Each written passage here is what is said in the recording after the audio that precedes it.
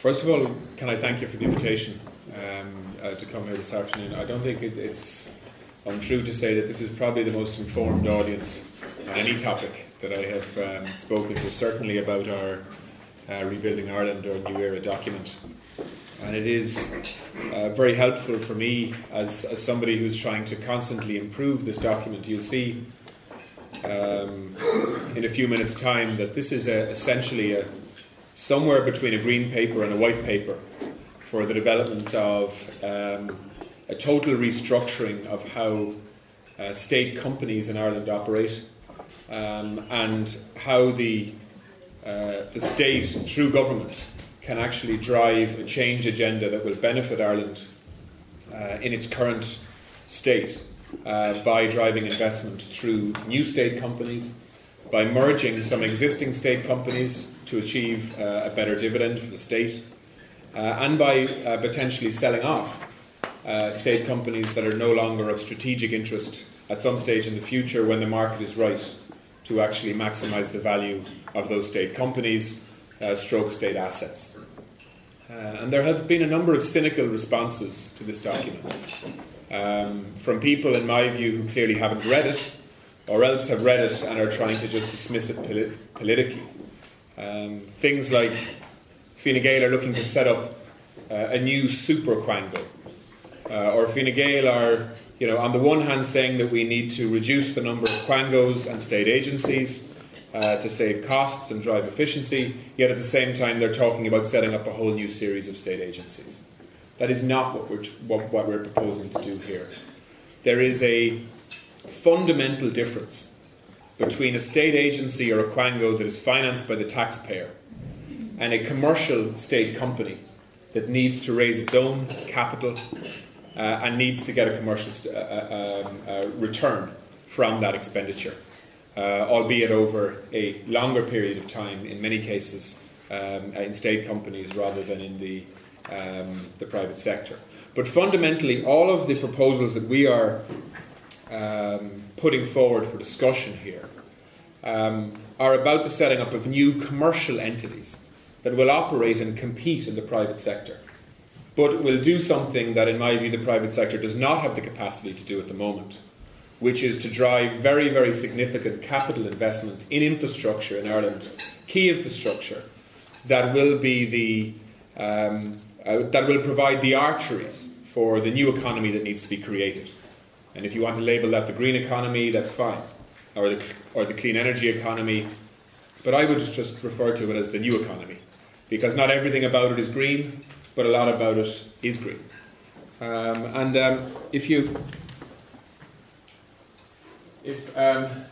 me just go straight on to this, because I think that I want everybody to understand what we're trying to do here first, and then I'll maybe talk about why this model makes sense for Ireland at the moment. What we're proposing is that we would set up a new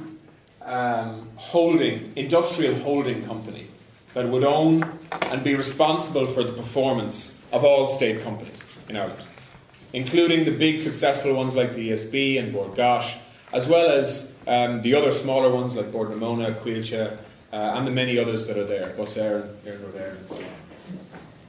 And the reason for that is that at the moment the semi-state sector is made up of some very successful and impressive performing companies, and some not so successful in terms of delivering for the state. But what is absolutely clear is that the current structure is about individual companies creating sort of empires of their own to deliver a return for the state. And each of those companies is the responsibility of individual departments in government. And so when the state wants to get something done in energy, the Department of Communications, Energy and Natural Resources talks to the ESB because they're the biggest player. Likewise, if the Department of Agriculture wants to get something done in forestry, they talk to Coveny, or they talk to Coillte, who own 7% of Ireland's landmass. And likewise, the Department of Transport speaks to companies like Bus Éireann and Éireann in relation to everything from introducing biofuel fuel into the fleet to all sorts of other things. And we think that that is a really uncoordinated way of managing a portfolio of state companies. And we would like to see a holding company that would be directly responsible to the Department of Taoiseach, and that government would make cabinet decisions, strategic decisions for the country, and then they would instill the responsibility on the NewERA holding company to deliver on that vision for the state through a portfolio of state companies and managing them as a portfolio that complement each other, that compete with each other, but that at the end of the day deliver for their shareholder, which is the state. And as opposed to having the approach that we have at the moment, which is one that is all over the place in terms of policy development.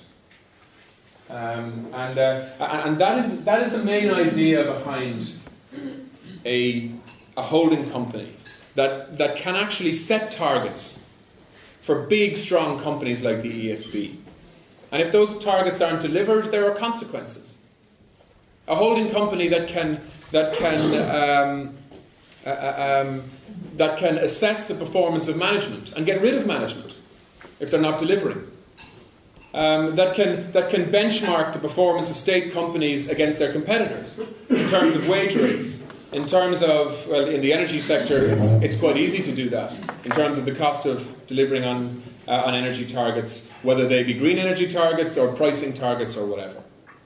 And so, in the same way that my party wants to try and reform the public sector, wants to try and reform the way in which government decisions are made and the budgetary process, we also want to fundamentally reform the semi-state or state company sector in Ireland so that we have a structure that can deliver for a modern economy. And then within that new structure, we want to set up a number of new state companies that are specifically targeting key infrastructural projects for the future. And let me just use one of them as an example. Next generation broadband provision in Ireland is a huge stumbling block to progress for many businesses. And the current approach towards it is the market will solve this problem. When there's a demand for broader bandwidth and new products, the market will find ways of delivering it. Through satellite broadband, through mobile broadband, moving to 4G maybe after 2012. There will be fibre rollout through metropolitan area networks and through capital investment via Eircom and so on. But it's not working. And what we are saying is that it is time that we had a state company with the specific responsibility of rolling out and managing a wholesale broadband infrastructure made up of fibre, copper, as well as wireless products. And at the moment, the state already has a very significant amount of broadband infrastructure, but it's being managed hopelessly. We have a lot of infrastructure, for example, that the ESB own, which they've rolled out along with other infrastructure that they already have in place, because it made sense to do it at the time. Bord Gáis have infrastructure, which they've rolled out with their pipelines. The National Roads Authority has ducting infrastructure that can carry fibre. Much of it isn't used at all. And then we have a metropolitan area network of, I'm just trying to get the exact figure, of about 84 fibre rings around towns in Ireland. Do you know that 59 of those 85 are fibre rings that aren't lit up and aren't being used at the moment? It cost the state 80 million euros to build out those 59 rings.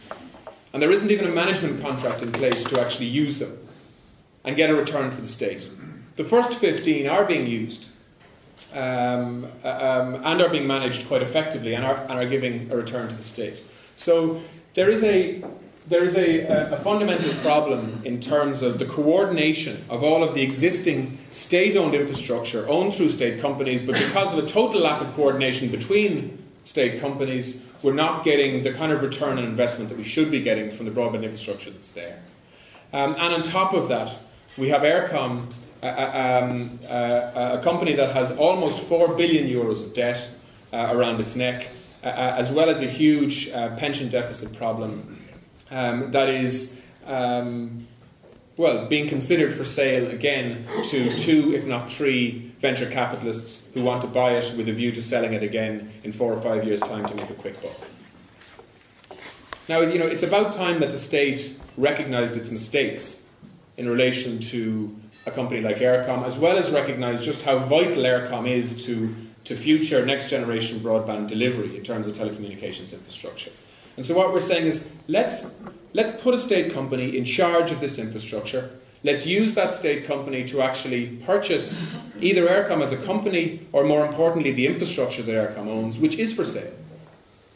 And in my view, which the state can get at a considerably knocked-down price, for a number of reasons, not least of which they can threaten that if they don't get ownership of it, they're simply going to roll out a duplicate network anyway that the state is going to pay for over the next 25 years. So we'd like to see, that's just one example of a current policy which is not delivering. More and more people are using broadband, but they're not getting the kind of bandwidth that they need, and Ireland is falling behind. And that must end, and the state must lead in actually changing that.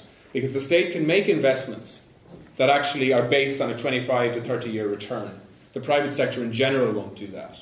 And we have private pension fund money, up to €6 billion is the estimate, willing to invest in infrastructure and utilities in Ireland, that needs to be funneled through secure sources like this, that we want to take advantage of. You can make the same case for water in Ireland. 37 different local authorities manage the delivery of clean water and the treatment of dirty water in Ireland at the moment. 37 different local authorities. The delivery of water is hugely expensive in Ireland versus other countries in the European Union because of the way in which we manage and deliver it. And as a result of that, we're not getting the kind of capital investment that we need in water infrastructure in Ireland. So what we want to do is end that. We want to set up one body, a state company, that will actually manage Ireland's water infrastructure as a country. It is a fact that at some stage in the next 20 to 30 years, we will need to pump vast quantities of water from one part of this island, whether it be the Midlands or the North Midlands, into Dublin to actually provide clean water here. Do you think we're going to be able to do that, dealing with each individual local authority one after the other? Not a chance. The reality is we have to put a value on water as well. And at some stage in the future, in my view, domestic water charges will be inevitable again. And that's the one thing I'd rather you didn't quote me on today, because it'll become a big election issue if Simon Coveney is saying that as a spokesperson for Fine Gael. But I think that at some stage, it will make sense for homeowners to actually pay for water. And I would like to see every house in the country getting a quota for domestic water. And if they're over that quota, they pay, and if they're under it, they get a rebate from the state because they're saving us money. And the main benefit in terms of saving for the state will actually be a reduction in water usage rather than the actual payment that they get. It'll be a little bit like the plastic bags levy. The state really makes nothing out of that, but they've fundamentally changed the way in which people carry their groceries. And water can be the same. So this shouldn't be seen as another tax or a charge. Instead, it's seen as putting a value on something that people need to reduce their usage of. And it'll encourage people to invest in, rainwater storage tanks and all sorts of other things that can reduce their water usage. And it'll force people to wash their car with a bucket of water rather than with a hose. And I mean, these are the kind of basic things that are the norm in other countries. But in Ireland, because everybody says, oh, well, there's so much rain in Ireland, water is free, so just use it away. About 30% of some local authorities' entire budget is spent on providing clean water and dealing with sewage treatment. 30% of budgets. It's enormous expenditure. And that's something that the state needs to resolve. Not least because local authorities cannot spend any money because they haven't got it at the moment. In terms of, so I'm just using two examples there. I mean, I could make the same case in relation to bioenergy. We're proposing, just in case you think we're proposing to set up a whole new series of state companies and not actually reduce the numbers to actually make up for that. We're not. We're proposing that Coillte, Bordnamona and Coveny would be merged into one forestry and biofuels company that would be called Biofuels Ireland. Both Coillte and Bordnamona are both going down the same avenue at the moment. They're both going into energy. They're both building wind turbines. They both have very ambitious plans to get into the energy market through use of biomass, biofuels, wind, and so on. We're phasing peat out over the next 15 years. We're not opening up any new bogs, and rightly so. But we can finish off the existing bogs that are currently open in terms of using peat as a fuel, even though it is a filthy fuel. But for political reasons, we need to do that, not to introduce shocks into the economy in the west of Ireland and in the centre of Ireland. So, but I mean, it is a fact that if you speak to Bordnamona, they are phasing out peat and they're looking at other opportunities. And it makes sense that we should be merging the expertise in companies like Coillte and Bordnamona to get the best of both and create a hybrid, essentially, that is about biomass and biofuel, and it becomes a huge forestry land manager. We have a target of planting 20,000 hectares of trees every year in Ireland. That's our target. And what are we planting? 5,000. And we talk about Ireland having a green future. It's just not delivering. And that needs to change, and there needs to be consequences for non-delivery. So that's what we're at. I know Gael would like to hear me talk about smart grid maybe, and I'll talk about the energy sector maybe in a minute. But so let me just go back to the drivers behind this thinking. We think that in the same way that the ESB was set up for a purpose. Ardna Crusher was built for a purpose. And a lot of people said that the state was mad at the time, that it wouldn't work, it was too expensive. We need now to create the structures and the vehicles to deliver for a new economy in Ireland. And, we are about to go through, at best, 3 or 4 years of recession in Ireland. And we should be using that period to actually put the infrastructure in place that when Ireland does turn the corner and starts to recover, that recovery is a rapid recovery because people can plug into an advanced infrastructure that will allow Ireland to compete really aggressively with our closest neighbour in Britain, but also with other European countries and other parts of the world. And those areas, in my view, are as clear as day. They are energy and energy costs, and energy security. They are telecommunications infrastructure, and they are water infrastructure. If you talk to businesses at the moment, their big costs are labour, electricity, water, and one of the big frustrations is access to telecommunications infrastructure, never mind the cost. So it's cheap to build this infrastructure in recession. It's about 20 to 30% cheaper to build it now than it would have been 18 months ago. Because people will compete far more aggressively in terms of tendering for this type of work.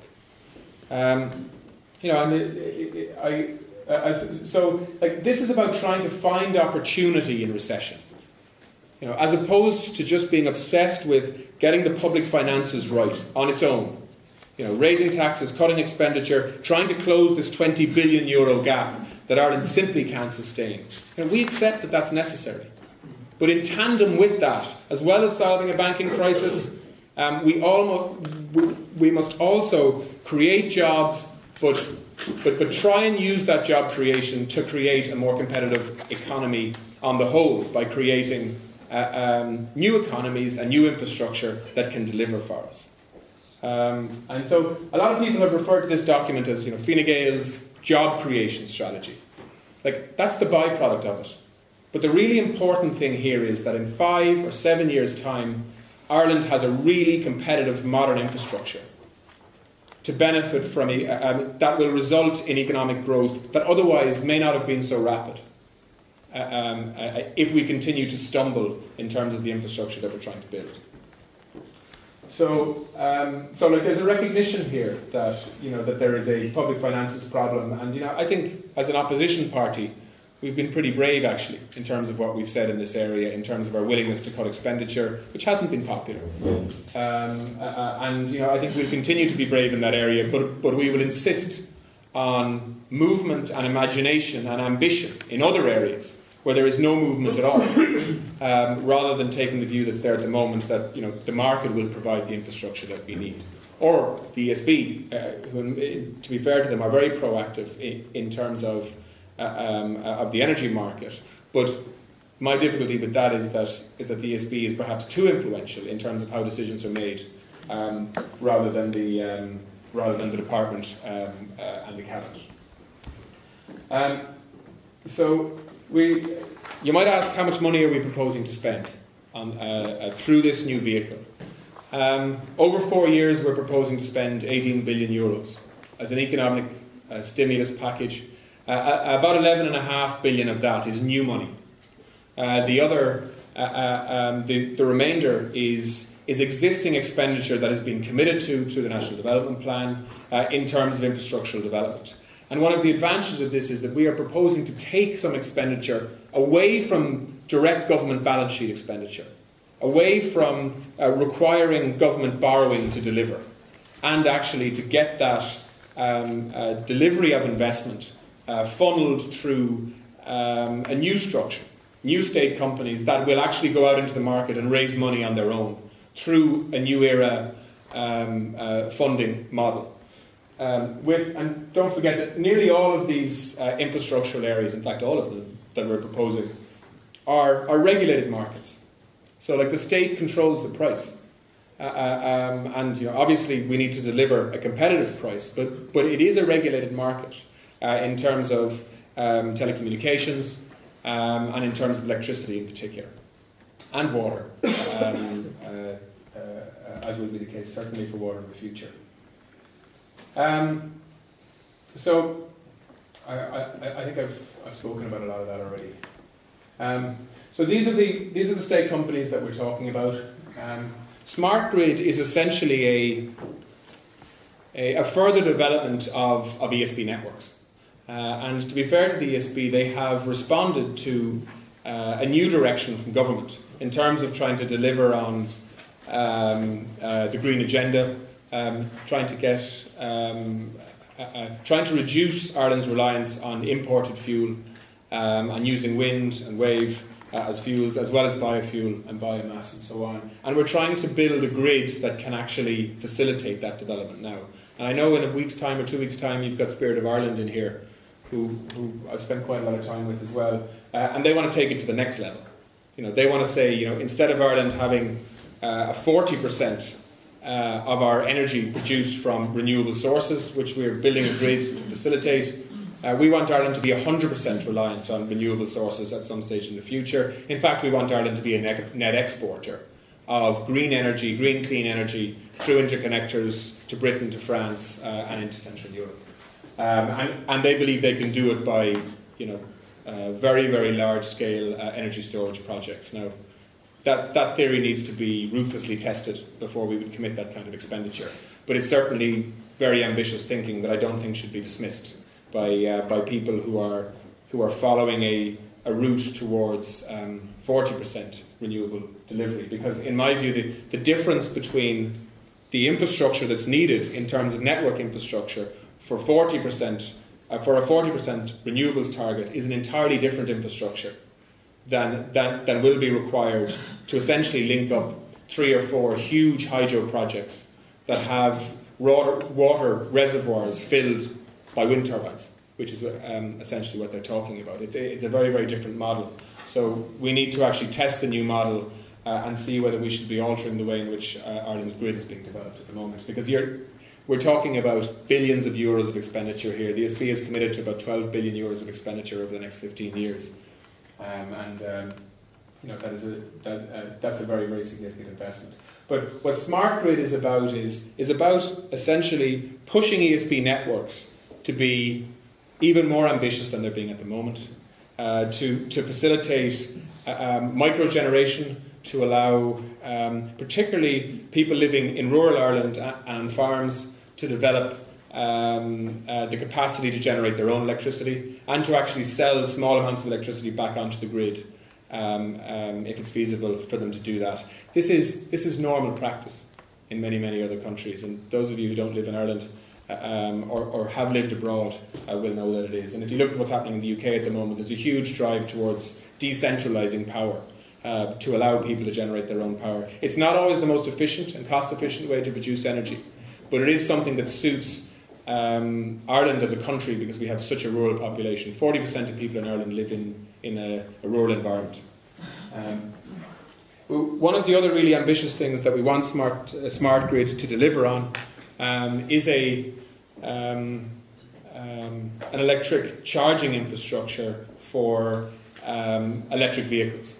Like I've made a prediction that by 2020 there will be no new cars on sale that aren't driven by electric engines. And you can quote me on that in 10 years' time if you want. But I think it will be a no-brainer, not for environmental reasons or climate change reasons or anything like that. It'll be a pure cost thing. If you compare a Renault Megane that's driven on petrol at the moment, it'll cost you €10 to drive 100 kilometres. If you compare that to an e-Megane, which is driven on batteries at the moment, which is there and has been tested, it'll cost you about €1.70 to drive 100 kilometres if you charge that battery at the low-cost period at night time.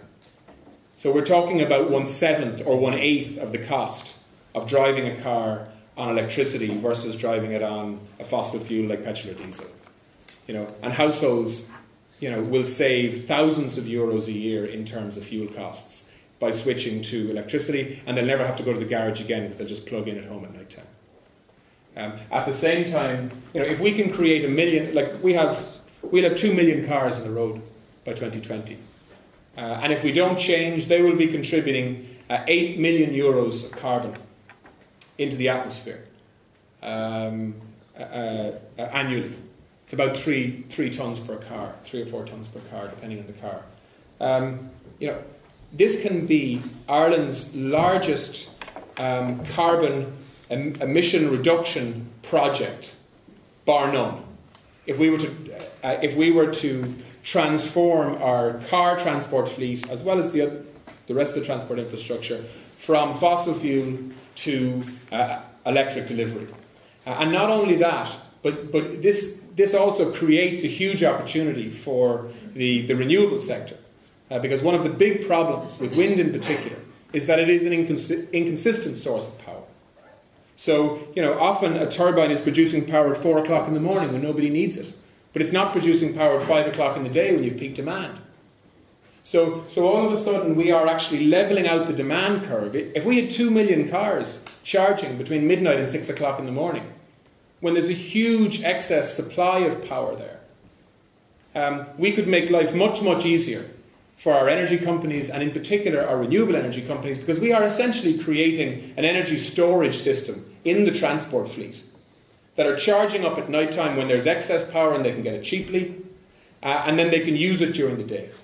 And so we're creating this symbiotic relationship between the transport sector and the electricity sector that actually solves this peak and trough problem that EirGrid have to manage, and that many energy companies find very, very difficult to deal with because they're making money at peak times, but they're losing money during the troughs at night time because they have to keep turbines spinning on idle or whatever.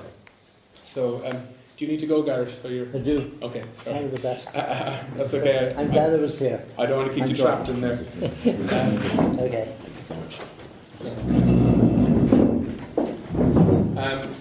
So, there are a whole series of things that we're trying to do here that a modern electricity grid can solve in terms of and so many people will say to you that outside of the traded sector, there are really only 2 sectors that count in terms of emissions. There's agriculture and there's transport, and transport is seen by many people as this huge problem that we can't resolve. Transport is the answer to our emissions targets, almost on its own, if we were to take a really aggressive approach towards shifting over to electric transport, because not only, and I mean, people might say to me, "Yeah, well, hang on a second, because a lot of that power is going to come from fossil fuel sources. I'm sure there'll be a few cars that'll have their batteries charged by money point." Well, maybe that's the case in the short term, but the reality is it won't be the government's problem in terms of the targets that it's setting for itself, because that's the traded sector which takes care of itself. And Moneypoint will have to purchase carbon credits for all of the emissions that it produces. So, as you know, the traded sector is totally outside of the responsibility of the state in terms of the targets that we're setting for ourselves in the non-traded sector. So you're shifting the burden from transport in the non-traded sector into energy generation in the traded sector, which is a really attractive political thing to do in terms of meeting targets. But even outside of that, from an environmental point of view, it makes the renewable energy proposition much more attractive, because you are creating this, essentially a massive battery that charges at night time, that can use power at a time when there's huge excess power generation capacity, so you can use it later on during the day. So all of these companies have a strategic role in the future. So whether it's the smart grid, delivering electric transport, delivering microgeneration, delivering cheaper power to people, whether it's Broadband 21, delivering on telecommunications infrastructure, whether it's Bioenergy Ireland, merging two big companies at the moment to get the best out of both of them, whether it's Irish Water doing the same. Renewable Energy Ireland is a smaller company that we think needs to invest in startup green companies. Or whether it's a greener bank that will allow the 1.4 million households in the country to spend money on upgrading their houses in terms of insulation, in terms of boilers, in terms of energy efficiency, and so on. The reality is that we have some attractive government-sponsored grant programs at the moment, whether it's the Greener Home Scheme, the Warmer Home Scheme, the House Insulation Scheme, but all of them require the household to actually this is matching funding. So it requires households to actually borrow and spend money in order to access grants. And many of the households can't get that money at the moment. And we think that a greener bank, and I know this is very strongly supported by SEI, that a state-run greener home bank, if you want to call it that would provide very, very competitive loan rates to households, would actually open up a whole new industry in upgrading homes from an efficiency point of view. I'm anxious now that we move on to questions. So what I would appeal to people on, just to finish, is this: whether you agree or disagree with this approach, I would, and the people in this room are very influential in terms of policy development and in terms of coverage of what different political parties are saying. But I would ask you not to dismiss it as saying that raising money through state companies is just the same as raising money by the state borrowing. That is just factually not true. Saying that can't the ESB just deliver this? That is saying, well, look, let's just stick with what we have. There are times in history when the state needs to say, hang on a second, let's reassess how our portfolio is performing. What does the state control at the moment? It controls state companies, and it controls state expenditure through local authorities and through the agencies that are sponsored by the state. Okay? We are looking very seriously at cutting back expenditure and trying to review the way in which state agencies perform. But nobody is questioning how state companies are performing. And what we're saying is that state companies have served this country really well in the past in terms of kick-starting economies within Ireland in the past, whether that's rolling out electrification into the countryside, whether it's the telephone infrastructure that was rolled out successfully, or whether it was a big energy storage project or hydro project like Ardna Crusha. Now it's time to reassess again. Ireland, in my view, will never have an unemployment rate of less than 10% again, unless we can create a competitive advantage that we have here versus our competitor countries. And the areas where we can create that are in energy, in transport, in water, and in particular in telecommunications. Companies will simply not come to Ireland if we're not competitive in those areas.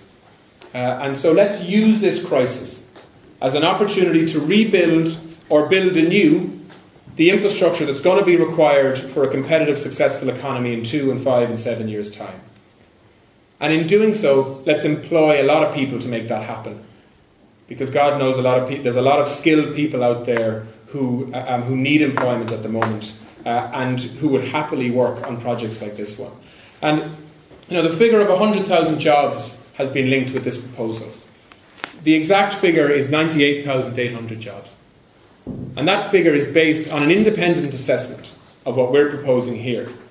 In terms of the expenditure of 18 billion euros over a 4-year period, and breaking that up into capital expenditure versus salaries and current expenditure and so on, and the likely number of jobs that it would take to fill that purpose. And you'll see that calculation and the basis for it in the document if you want to take one of them home with you at the end of this discussion. So, like, for me, the byproduct is jobs, even though it's a big selling point for this. But the most important issue here is that this is making Ireland competitive again when we've lost that competitiveness in all of the sectors that we're proposing that the state would take a direct, aggressive role in rectifying. And the only way we see this happening in a coordinated way is if you have a holding company to actually manage the whole lot. Because otherwise, companies like the ESB get too influential, too strong. Already in my view, and I mean, this is a compliment really to the ESB. Like, the ESB have knowledge and capacity and the ability to write policy that is far, far ahead of the Department of Communications, Energy and Natural Resources. Far ahead of them. And in my view, they run rings around that department when they choose to. And that's fine, but I'd like to change that. And I'd like the state to be setting the targets and then having those targets delivered, because the state is the shareholder. This isn't about the companies themselves, it's about delivering for the shareholder, which is the state. And that's how we propose to reform the semi-state sector to actually deliver for people. And the recession is an opportunity that, like, it would be impossible to have proposed this 18 months ago. Impossible. People would have dismissed it, saying, what are you doing this for? Sure, Bord Gáis is flying, Bord na Móna is flying, ESB are doing a great job. But all of a sudden, in crisis, people accept that maybe there's a need for some radical change. Maybe we should reassess how we're doing things. And maybe we should reassess what is the point of the state having ownership of state companies at all, if the primary purpose of those companies isn't to deliver on a strategic vision for the state. And that's what we're at. So if you have any questions, please feel free to ask anything. And I mean, if I can't answer it, I'll tell you. But I mean, I have, like I say, this is essentially somewhere between a green and a white paper. It's not perfect, and I'm sure you may question some of the costings of it. I already have an issue myself with one section of it in terms of the biofuels element. I think there's an overemphasis on ethanol and not enough emphasis on biodiesel. But this is nitpicking. I mean, what I'm trying to get across to you is that there is an idea here that is worth considering by serious people in Ireland that can drive the kind of change and competitiveness that we want to create. Yeah, Peter, I know questions now. So.